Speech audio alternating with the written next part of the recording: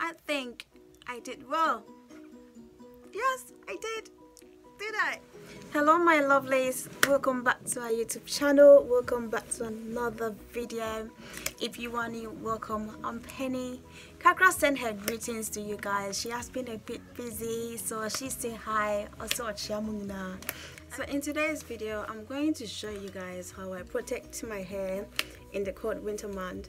Listen, disclaimer, I'm not a good braider. Like, I don't braid hair. I'm learning.